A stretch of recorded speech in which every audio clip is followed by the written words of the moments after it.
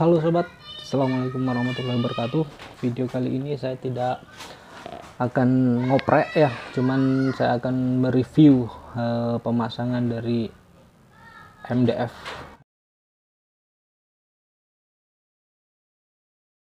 MDF itu adalah sebuah inovasi untuk khususnya Taruna, gimana agar tarian mesin itu lebih ringan, lebih spontan, dan lebih irit tentunya.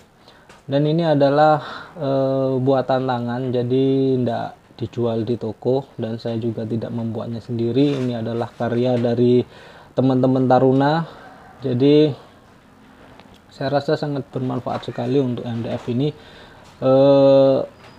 Sangat terasa sekali perbedaannya. Dengan uang beberapa ratus ribu aja kita sudah bisa menikmati tarian mobil kita Taruna lebih spontan, lebih enak lah pokoknya. Jadi dia lebih di putaran rendah dia lebih kerasa tenaganya.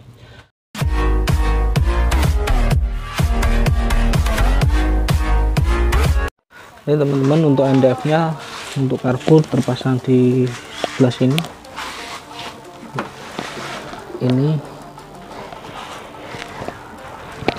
Ini adalah MDF nya ya, nanti saya sertakan fotonya. Kebetulan kemarin waktu pemasangan tidak bisa melakukan perekaman karena nggak sengaja ketemu terus pasang, dan posisinya pada malam hari.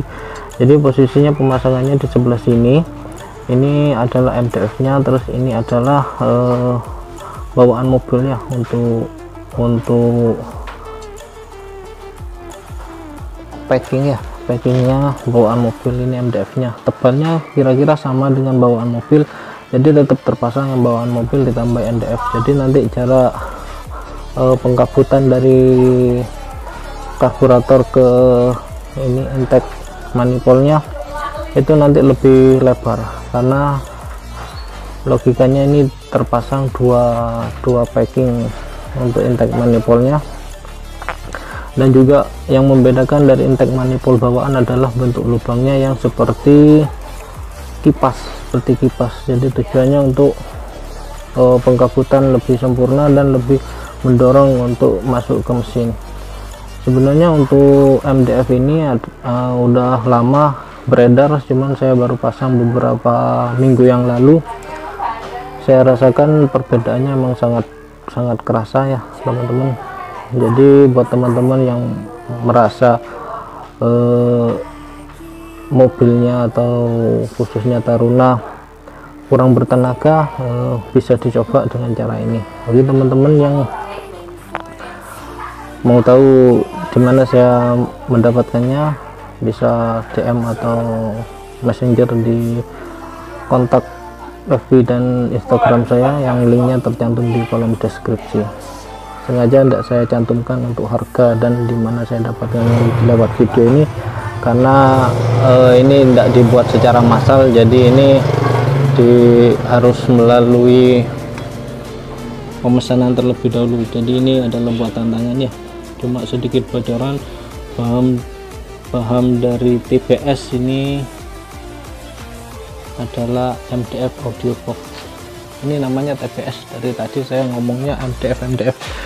Bahannya dari MDF, yaitu terbuat dari MDF box audio ya. Menurut pembuatnya MDF box audio yang kualitas bagus ya. Setelah dibentuk sedemikian rupa, kemudian itu dilapisi lem Alteco menyeluruh, tujuannya agar lebih kuat ya, lebih kuat. Jadi TBS ini adalah udah dari beberapa bahan ya, maksudnya final dari uji beberapa bahan. Jadi omnya ini yang buat udah mencoba dengan beberapa bahan dan hasilnya kurang sempurna. Pada awal dia berjalan baik, kemudian ke beberapa hari atau beberapa minggu ada perubahan karena ada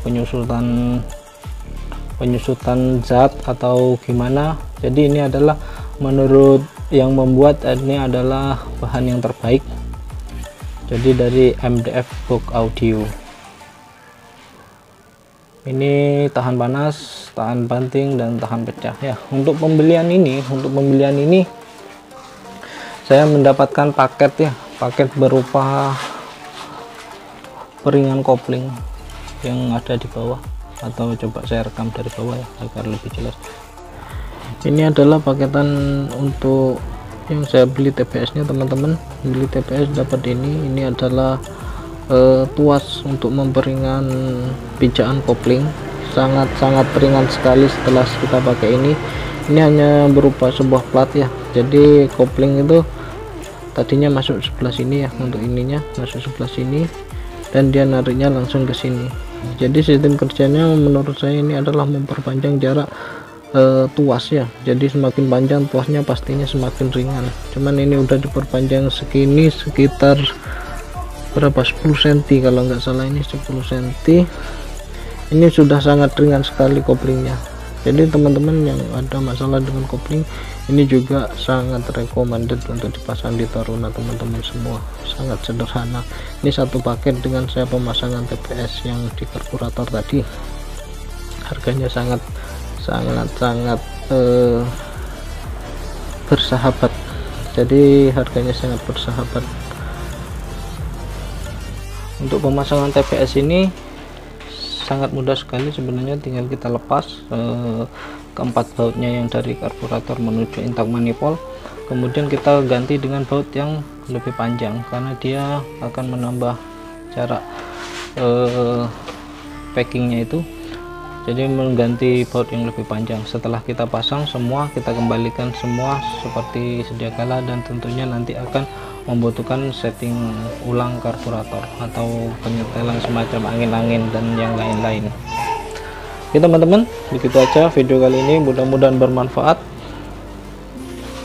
Salam oprek.